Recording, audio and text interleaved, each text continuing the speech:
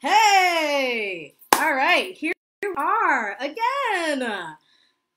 Day 9662 of quarantine, and here we are. Immortal Minds. Hello, thanks for joining. Thanks for tuning in. Shoulder roll for you. I have so many things I want to talk to you about today. But first, let me tell you what today's episode what today's episode is going to be about. Respect your talent. But I like to just chi-chi. Look, can't talk today. I like to just key and chitter chatter at the beginning, just in case, people are getting the notification that I'm live because I don't have a specific time. And so I like to give folks an opportunity to join in. So many things to share with you, though, during this time before we jump into the meat of what we're going to talk about today. Let me, pin this. Pin comment. Respect your talent. So, don't know if you heard about the battle between Babyface and Teddy Riley. While I enjoy both of them thoroughly, I think Babyface won. For a variety of reasons. Let's see, who do we have? Joanna. Hey, girl, hey. I will see you in class tonight. So, look, I thoroughly enjoyed watching these two greats really be able to go back and forth and do this wonderful banter where they share the music that we all have come to know and love, that truly are hits, that have truly been part of the soundtracks of our lives. The battle was awesome. Teddy just, I don't know, I guess he was just being Teddy, so there's that. All right, so if you didn't have a chance to tune in, I don't know if it's still up on Babyface's page, but if it is, you definitely should watch. Babyface is amazing. He's also a vampire because he does not age. Nevertheless, great thing to witness. They broke the internet. There were 500,000 people on watching this battle. Listen, and I love D-Nice. I feel like I go to Club Quarantine, or sometimes it'd be a little bit more smooth, right? I'd be at Club Quarantine sometimes, and he has done something epic, right? And I don't think that there were 500,000 people on there, so I was absolutely blown away by the participation, especially because this was the rematch since we couldn't rally the first time. No shade. All right. Something else, and then I will just jump on in to respect your talent. I have my notes right here. So I'm prepped, I'm ready. Two more things, actually. So this is the top that I felt like wearing. I really like this color. I enjoy this top thoroughly. And then I came into my office and I was like, what was she thinking? It's not summer. It's cold in here. All right. Wanted to just share that little tidbit so that you could be like, Dorothy, why did you do it? I don't know. Here we are. And lastly, I sometimes like to talk about what I'm wearing or makeup or jewelry or hair or something. So look, these are magnetic lashes. And I've just been so excited to try them. What do you think? Can you tell? I'm all up in the Instagram camera, all up in the Facebook camera. So look, it's like the magnetic eyeliner. Sometimes I wonder if my eyeball is going to fall out because there must be magnets, inside the eyeliner so that the eyelash will adhere. What do we think? Okay. All right. So enough of all that. I just like to, hang and kiki with you for a little bit. Let's go ahead and jump in. Today's episode, respect your talent. So I've got some notes here. I just want to read this instead of just making stuff up. So when it comes to our talents, I'm not reading yet. Here's the thing. I think because our talents come naturally to us, it's built in, right? And oftentimes it's built in from birth, and we just have to wait for it to manifest. I think it's like Twilight. I don't know if you watched it or read the books. I thought it was great. But I think it's like Twilight, where, Jacob didn't realize he was a werewolf until, like, he was what is that? What was he? Maybe a junior in high school before he started turning.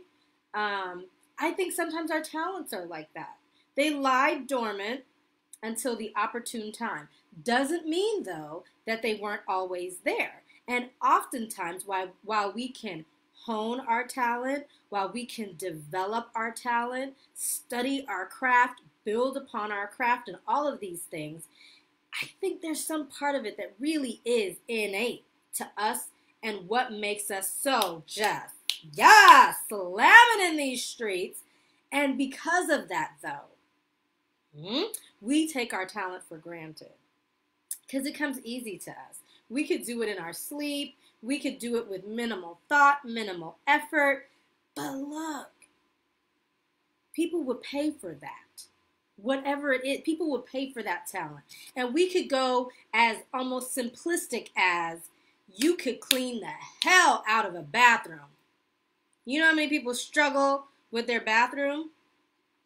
I used to have a housekeeper who had what did she call her? I think she called her bathroom technician. And I was like, what? Of all the times I've had housekeepers, I've never had one that had a partner that comes exclusively to clean the bathroom. And she's like, honestly, it's her ministry. She will have your bathroom sparkling like you just moved in. She wasn't lying. That lady was the bathroom whisperer. And so let's say that typically it takes an hour to clean your house. The bathroom tech, the bathroom whisperer and bathroom fairy, she's in the bathroom for the entire hour. And it does sparkle. And so sometimes we think, oh, this is just everybody cleans a bathroom because everybody lives somewhere. Some people do, some people don't. And we can't sit up here and just take our talents for granted. We have to put some respect on that talent. Just because it comes naturally to us doesn't mean it comes naturally to other people. And I think sometimes we minimize our skill, and sometimes we minimize all that pain and magic and jazz that we bring the pain, but then there's some little voice in our head telling us, like, everyone could do this, though. You're not special. Everyone could be a bathroom technician. Everyone could make, candles that pop and colors that just like, yes. Everyone could write a book quickly. Everyone could do all of these things. And that's not always true. When we're not respecting our talent and when we're not embracing this gift that was placed on the inside, how are other people going to embrace it, right? How? How if we don't embrace it ourselves? So we have to put some respect on that talent. And we can't minimize our talent just because it comes naturally to us, just because we're good at it, flawless at it, great at it, remarkable at it. We don't want to minimize our talents. That is not what we're going to be doing with ourselves. So look, now I am going to read off my notes. So when it comes to this whole idea of put some respect on that talent, self-assurance is something that we're not usually born with, right? So babies and toddlers aren't naturally self-assured. But as we grow, as we develop, as we evolve and transform, it's something that can be built successfully when we're taking the right steps. So when you do meet a toddler that's confident, or a little kid, or a preteen, or a tween, or a teenager that's confident, yes, they are building those skills, but that's also because they've got people in their life that are fanning the flames and really being very deliberate and very intentional about cultivating this whole idea of self-assurance.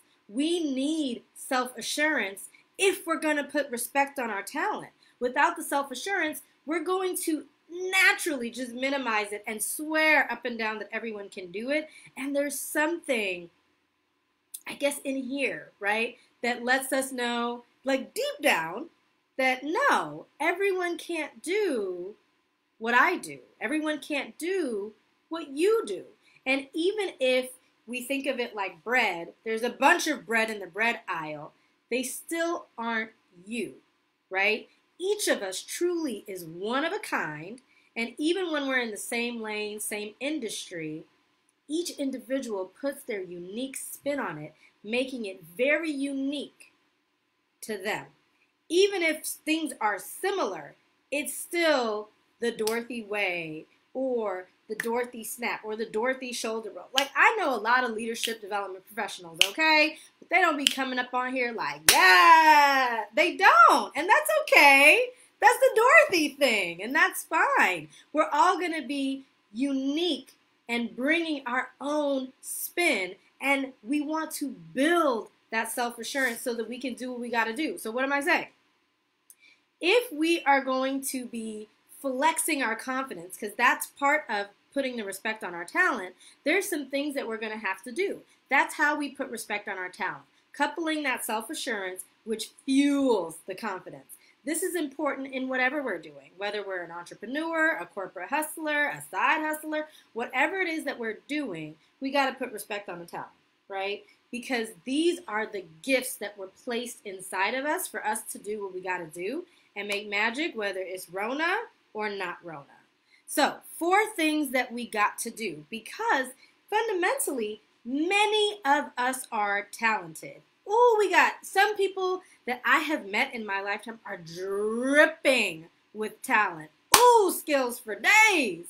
Some people know exactly what to do with it. Because I'm like, ooh, if I looked like that, I could change the world. If I could sing like that, I'd be Beyonce. If I could, And so we see people with all of these talents, but sometimes they're not putting respect on that talent. And that is no bueno, especially in these Rona streets. We got to be fanning the flames of all of these talents. And when we think about how talented people are, we also know that this talent opens up doors, right? When you know how to sew your butt off, that opens up doors. When you can slay a face, that opens up doors. When you can make shoes come alive and transform how they look, and you've got your base, but you can really bring that shoe to life or repair it, that's going to open doors. But in order to keep the door open and walk through it valiantly, self-confidence is going to be necessary. So that means also we got to put respect on the talent. We can't be getting in these doors and then minimizing and then thinking that we're going to be able to stay in there. No, we're probably going to get pushed out by the next person with half of the talent who just is willing to show up, stand up, be present, and be counted. Listen, if they let you in the room, you do what needs to be done to stay in there, right? Your talent can keep you in there. And it's an awesome opportunity once we're in there to figure out creatively, intentionally, deliberately, what do I need to do to stay up in here? And that's if that's the room that you want to be in. If you don't want to be in that room, do a duck hunt turn and exit and find another room that really fits what you're doing, where you're going, and it aligns, right? It feels good in your spirit, like it makes sense to you. So, 3 things that I want us to do if we're going to make sure that the self-confidence or the self-assurance and confidence are living together like peanut butter and jelly. So let me check. I feel like I saw, ooh, Sarah Noble. Hey, business partner. Hey. Thanks for joining. So 3 things. Oh, I just saw someone else join. Oh, TCS Mommy and Daddy. They joined. Okay, let me jump into 3 things that we want to take into account if we're going to respect our talent, okay? Because confidence and self-assurance need to live together. And while we aren't just already born with all the confidence and self-assurance in the world, we know that this can be cultivated.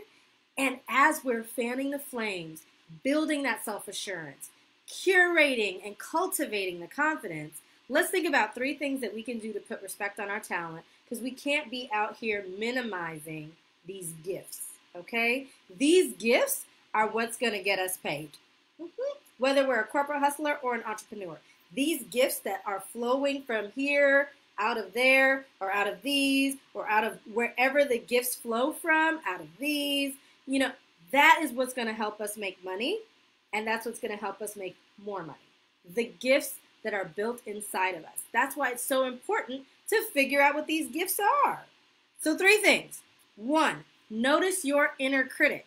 Is your inner critic telling you things like, everyone knows leadership, Dorothy. No one's going to listen to you. Everybody's a leader anyway. Why do they need leadership development? There's a million other people doing this, and they're way older than you and way more experienced. Some of them have more degrees than you do. Right? What is our inner critic saying? And sometimes we just have to tune in and think about what we're thinking about, and then replace that negative thought. This is the good thought. Eating the bad thought. Replace the negative thought with a new thought, right? Because we can't just say, oh, let's not think these thoughts and then be done with it. Poof, thoughts be gone. Because our brains are they're always moving. I know mine is. It's like 10,000 tabs just open at once. So if I'm going to have this thought over here that's just not so good, what new thought can I put in place? New thoughts like, you know what, Dorothy, you bring something unique to leadership. You know what, Dorothy, maybe leadership doesn't have to be stuffy anymore. Maybe it could be fun. Maybe you could have some shoulder rolls, right? Maybe you could have a little dancing. Maybe leadership doesn't have to be old white men. And thanks to the old white men who came up with a lot of these different theories, shoulder rolls to you, but maybe leadership can look different now. Maybe you bring something to the table that makes you relatable, where people can see leadership through their own eyes because of how you're positioning it. Right, we've got these thoughts, and some of them are negative, right? If our inner critic is just hating on our swag, how can we get that out of the way and replace it with different thoughts? So that's step 1. Step 2, ask an empowering question. Here is what a lot of us do so often. We do this thing where we ask these almost like lazy questions. Oh my God, how? Why me? Why is this so hard? We do this thing where we just kind of get lazy, and we do it as an excuse to not have to do our work. And when we ask an empowering question, instead of saying the why me's or why is this so impossible, or why is this so difficult, or why is this so hard and taking so long, we can ask a different question. How can I get this done? So look at this. Why is this so hard? Why is this taking so long? Why is this so difficult? Look, and literally, even the first time that I went through the questions, I wasn't really thinking about my posture, but that's kind of what happens, right? We're getting down on ourselves by asking these lazy questions when really, because we really are brilliant, what other questions could we ask? How can I get this done? Who do I know who could help me? Have I done something like this before? And what did I do last time? And asking ourselves questions that are going to move us along in a direction where we actually want to go. So that's number 2, asking empowering questions. Let go of those lazy questions, right? Because at the end of the day, what we don't want to do is be our own worst critic, and we don't want to be our biggest obstacle. Get out of your way, Dorothy. What? Yes, get out of your way. Now. Because you've got things to do, and there's so many people counting on you to get stuff done and move through those obstacles, or around them, or under them, or over them. Use your prepositions. Whatever needs to happen in order for you to get to the place, that next milestone and that next step, because people are waiting for you. They're waiting for you at that milestone. It's like when you're running a race, people are waiting and cheering at every marker, like, go girl, here's some water, yes, there's a hot dog stand at the end of this, which is always motivating to me. That's how I got through cross country, hot dog stands. But there's people waiting for you at each step, so you can't give up and you can't get lazy. And lastly, your gifts and your talents are yours. But, and the but is big, like Sir Mix-a-Lot said. Okay, but the talents aren't just for you and you alone. Truly, They are meant to be shared. Your talents aren't for you. Don't be a hoarder.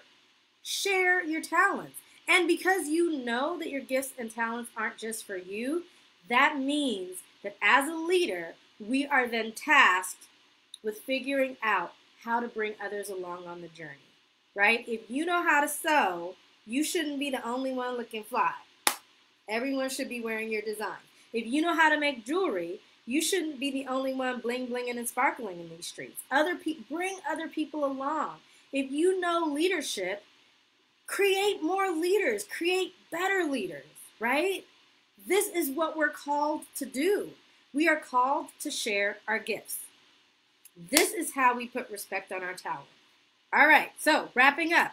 1, notice your inner critic.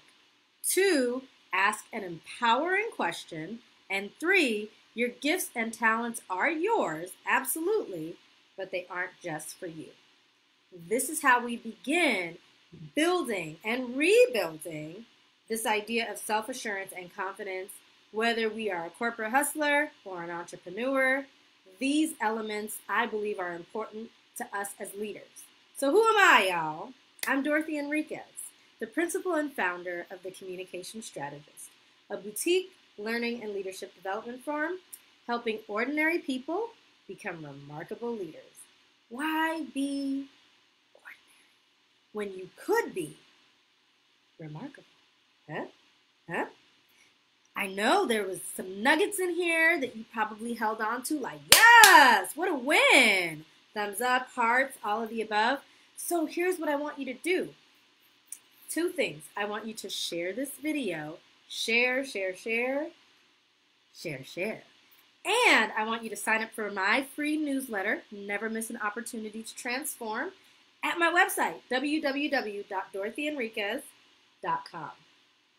If you're on Instagram and you're like, how am I going to send this video? If you're technologically challenged like me, I'll pose for you. Take a picture, drop it in your stories or your main feed, and tell your pals, this was great. I know that I've had my confidence challenges, or I haven't always put respect on my talent. You know what I'm saying? But this video really set me free, so I'll post for you.